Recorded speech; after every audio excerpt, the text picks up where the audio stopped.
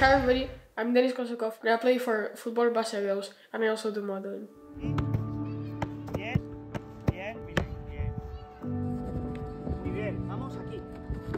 I'm really good in astronomy, which nobody else really expected. I'm really good at space. I'm also really good at maths, and I also like video games, which at some games I'm really close to doing professionally. I'm like really good at FIFA. I am like 16 and 4, so I'm like to that team that I haven't spent a single penny on, which in my opinion is really good. I've scored over 200 goals with him. Insane. Love him so much. I can speak 4 languages fluently, which is Catalan, Russian, and Spanish, and English. And then I'm also studying Chinese.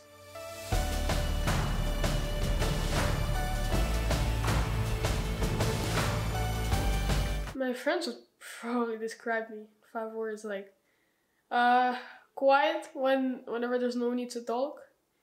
Talks too much whenever he has to talk. Cannot finish sentences. I can't finish sentences. Always wants to play seriously, like in football, and always normally too serious. And one extra, never too serious. Because I don't like interrupt the class. I don't like talk while I shouldn't. So most of the teachers think that I just do my homework. I do classwork, right? I don't like, So most teachers think that I'm just a good student.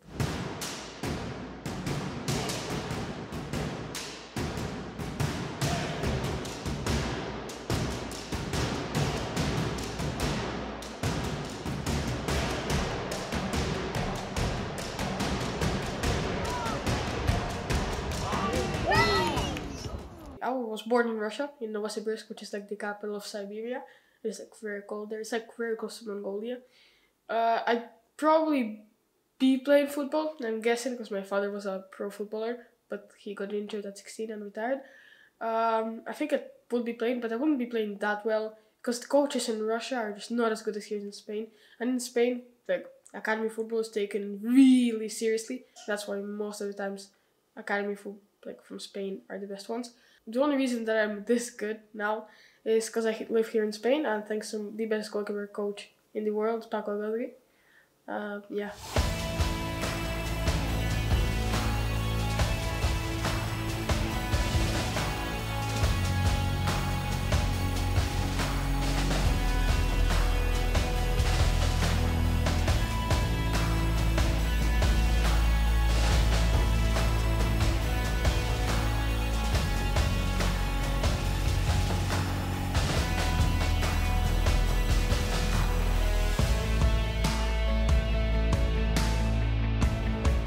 It is the hardest position in football, that's 100%.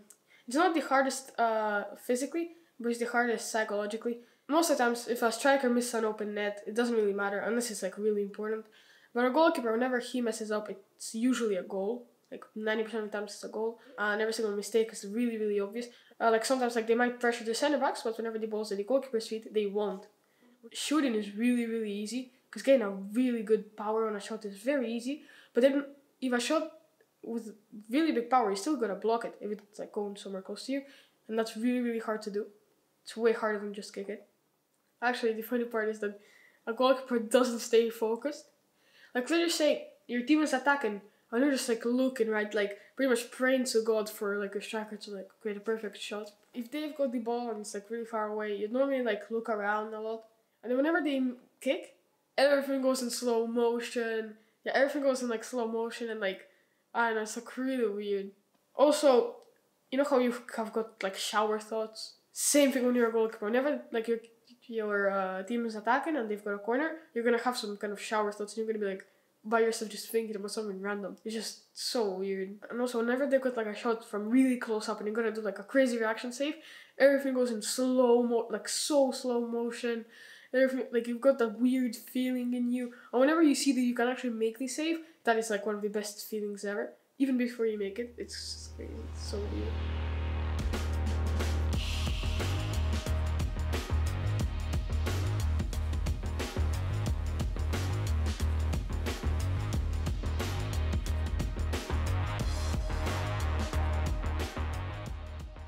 Apart from just being a keeper, I'm also a model.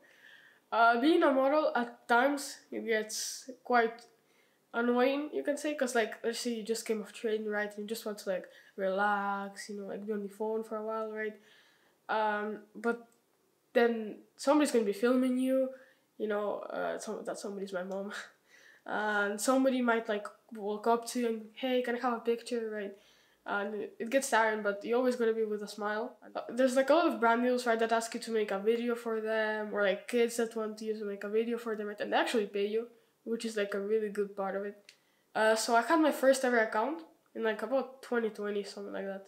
Blocked on Instagram, our account, like just deleted because we do not have the age. We were like 11 years old, and I created another account which rose to 35,000, and then I got banned, and then I created this one, and then from there I just passed the 36k line in like 2 months, reached 50k in like on the 31st of December I already had like 40 something k, and then just rose really really fast, and like in April I already had 100k, and from there everybody was like asking to make brand deals with me, and like once I went to Sweden for skill socks that I'm wearing them right now. There another time I had to go to like another city, don't know what city, but yeah, most of the times I just do it here.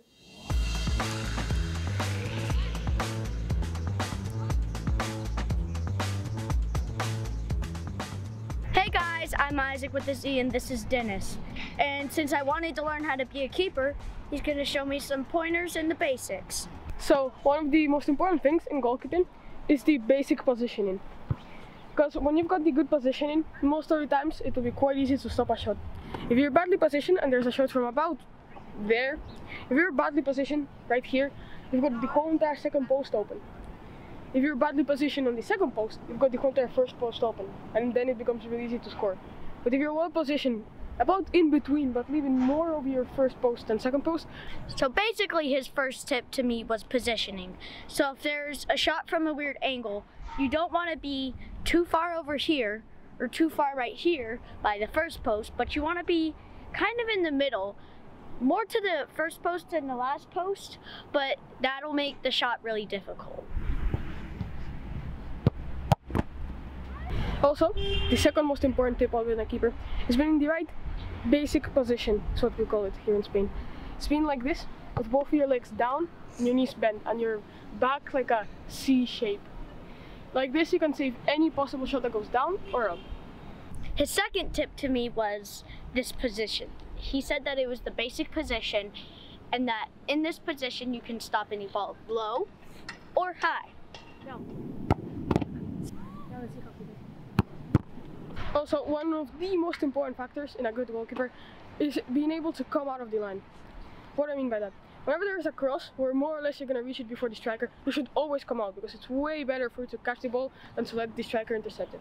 Or whenever there's a through ball and you've got to run outside of the box to just kick it out, it's way better than letting the striker go on the 1v1. So Dennis's third tip was, don't just hang out in one spot. If you can, go out and get that ball, especially on crosses.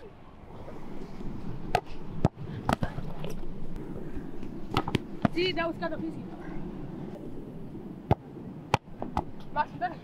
Then tip number 4, which is the most important one, and it's quite obvious, the diving and catching abilities. Of course, when you're a goalkeeper, you're supposed to be able to dive and catch the ball. The most important tip is dive and catch the ball, because of course when you're goalkeeper you want to save the ball. See, that's how you... So you're not supposed to be so scared of this goal post, because you're supposed to be one step ahead of the goal line, so you should never hit this goal post. Perfect. Bien, eso es, precisión, perfecto, juega, quieto, doy, bien, ya rápido, clávate, bien, eso es, ya, bien, entra, sal, dale, ahora, tírame, eso es, bien. And most of the teams are in Barcelona, like 90% of them. So we always have to travel there by bus whenever it's an away game. And whenever it's a game at our home, like here at Reus, it's always a game at like 3 p.m, 2 p.m, so the other team has time to come here. If it's like against Barcelona or Espanyol, I'm gonna try to get as prepared as possible, right? As many trainings as possible. Then I probably wake up, right? Eat breakfast, eat porridge, like Russian porridge, which is really, really healthy before games. Then just like chill around a little bit, get prepared, get mentally prepared. Kind of like think about what's gonna happen, what I'm gonna do. Then I'll probably like grab my clothes, put it all together, grab my backpack, go to the game. And then when I'm in the dressing room, I always go shin guards first, then mallas, which are like long pants that are below your pants, then protective pants that protect you from falling down, and then a technica, which is like something that you put on below your t-shirt, then a normal t-shirt, and then I put on my boots, and I'm not gonna take out my gloves nor my water bottle before like the coach enters. Like, I can only do it when the coach enters, which is what gives me good luck. But you cannot just psychologically not accept that it's gonna help you. Even though I know perfectly it will not at all, but psychologically just cannot like say, nah, it's not gonna help you. Yeah, I'm not too superstitious, but I've got some before game.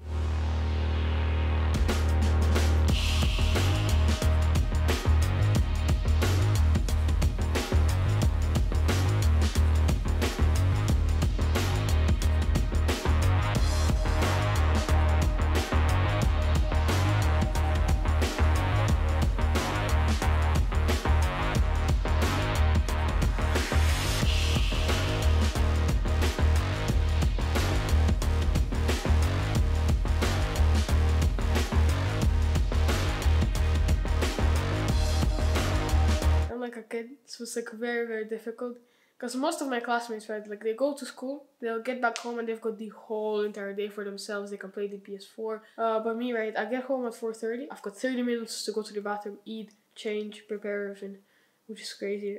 That's why I always come like exactly on time.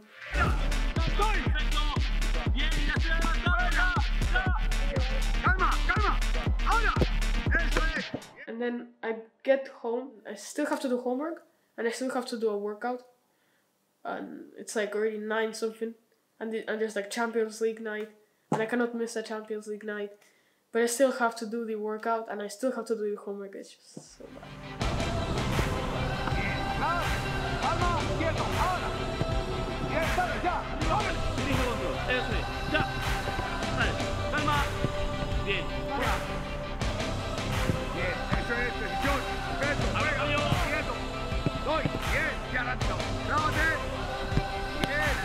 I do have a favorite goalkeeper, which is Oblak from Atletico Madrid. He's from Slovenia or Slovakia, I think Slovenia. He's like really good in reaction saves, just like saves in general. Neuer though, he's in my opinion the best keeper in history football. He can play really, really well with his feet. He invented the sweeper keeper role. His handling is crazy. And then in my opinion the second best keeper ever is Buffon. This guy is a legend, 42 years old and still playing football. Crazy how he won Italy the World Cup pretty much. I just love his reaction saves, even though he isn't really good with his feet.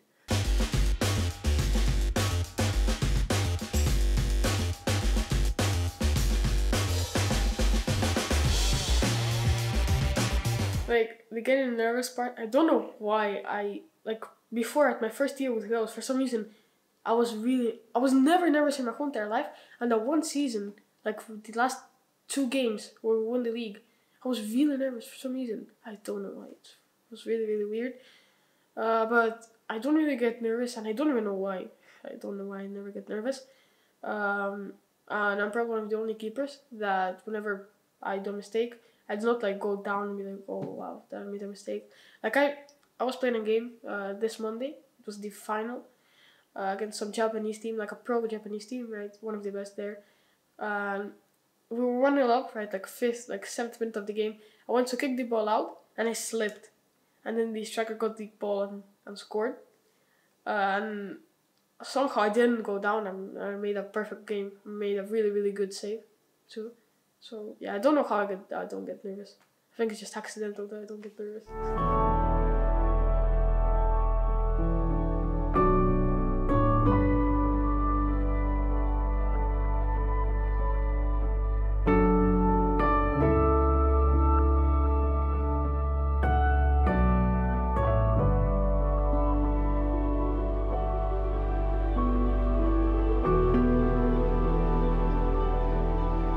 racing, like whenever they race with cars, it has to be that quick, like that kind of reaction time, right? So any like little bit, like 100 grams that you get, right, of muscle, that's already gonna make you slower. And you're still gonna be strong, like really, really strong, but lean, like also lean at the same time.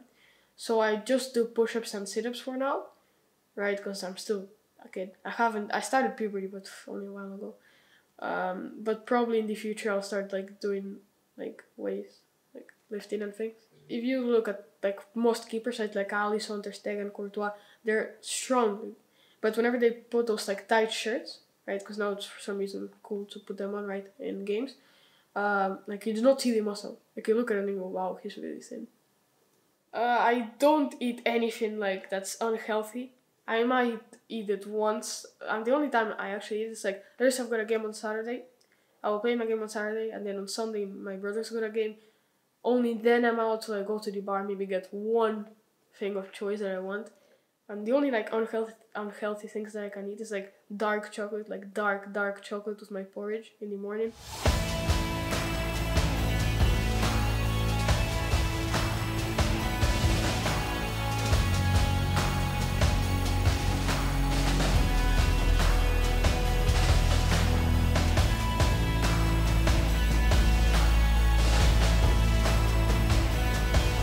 Creativity in football is important. Like, I'm really creative in like the football aspect. It's like, let's just say, I've got my own tactics that I think I'm the first one to invent them. Because my team right now that I play really well with my feet plays like a Barca tiki-taka style, but like about 70% of the time it's me with the ball. Like they pass it to me, right? And as many teams are, these are the best teams in Catalonia, right? Which would be the equivalent of the best teams in like USA, you know, something like that. I'm playing against them, right? And like they know really well how to pressure, you know, of course. And I kind of like have to get out of that pressure, but not like by dribbling them, but like making a fake pass. Like normally what I at least like, there's two options there. Like, is putting my ball on the right foot and pretend as if I'm gonna go long to my right back, which is how my team plays. Because many times we just pass it to our right back over the striker's head, and we start an attack from there. Pretend as if I'm gonna do that. The striker will normally go to the right back, right? Like second, like walk into him. But then I'll pass it to the center back, which gives him more space, and he might create something from that. Also, one that I like is I just keep on going forward up until somebody pressures me, and then one of my midfielders will come back, and I'm gonna pass it to him, and he's gonna pass it to the center back from where the striker came from. And that's like two options that I really like. And if like I cannot do anything, I'm just gonna kick it out, right, as high and as far as I possibly can, and yeah, and from there it's just luck. Now we're gonna work on dribbling.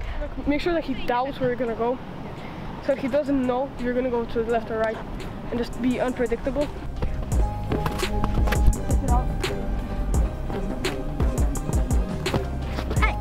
Oh, we got it. Oh!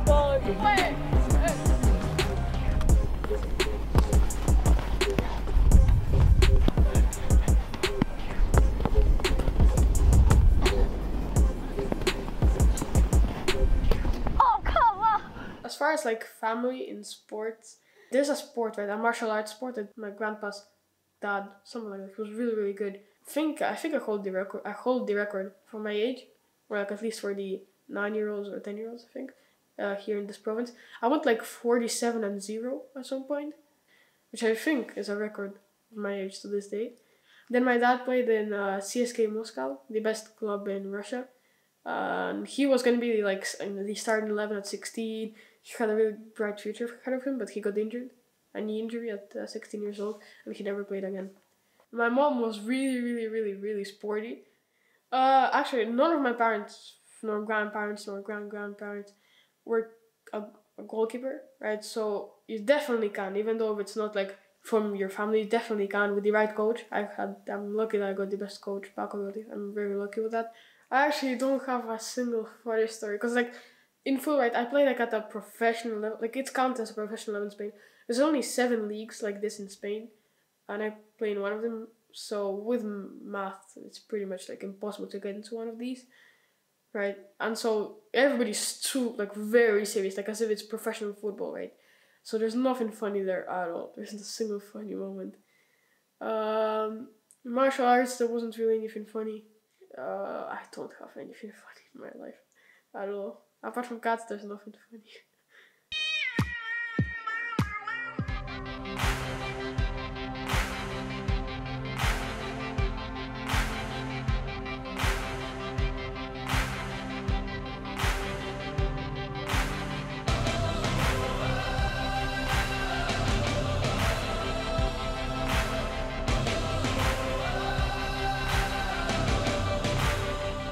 So, getting sponsors, right?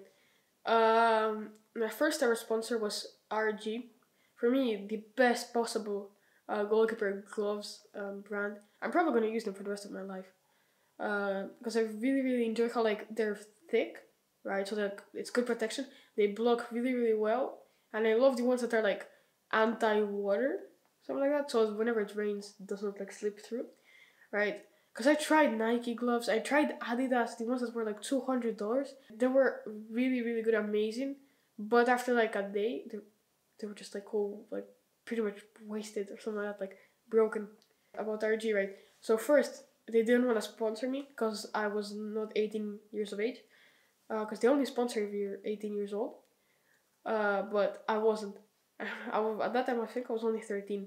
And I pretty much begged them to sponsor me, which they agreed to. And they were like my first kind of sponsor, which I love. I love it. I love RG. And then my second sponsor, I think it was 4Goal. Pretty sure. It is an amazing app that I really, really like for football content, especially like whenever it's match day. I really like watching it because normally there's like football edits, right, and kind of gets me a little bit motivated. And then my next one was probably Skill Silk. I think was before Skill Socks. It's like Real Madrid style. And then after that, I got Skill Socks as a brand. I actually love them. Brand deals will 100% come to you whenever you're a professional athlete already. Like whenever you make it like what you're gonna be 16, 17, and you're making it in like the pro league or something like that, you're gonna get a brand deal 1,000,000%. No chance you don't get one. Even if it's like some random brand, but you will still get one 100%. You have to wait a certain percent. And if you really, really want one now, you have to really, really confident speaking. You have to be confident to wear it, to show it, and you have to have like a big account. Most of the times, what I prefer is stuff. I'd normally be like, oh yeah, better just give me. It's like RG, right? They send me gloves, like a lot of them. I use like 25 of their pairs per year, like even more maybe, just a bunch of them, right? Because I just love it. 4Goal gives me kind of like a special usage type of thingy, like a code, right? For the app, which I also really, really love. Yeah, some of them sometimes send me money, but I'd rather like their products.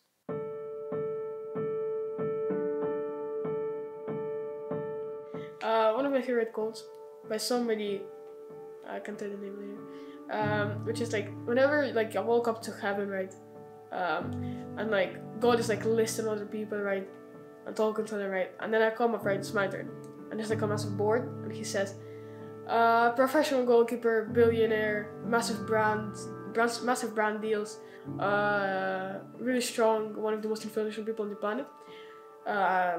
And God goes, is that you? And I go, no, that's not me, that's definitely not me. And then God tells me that that's who you could have been if you weren't so lazy. Yeah, that's a good one.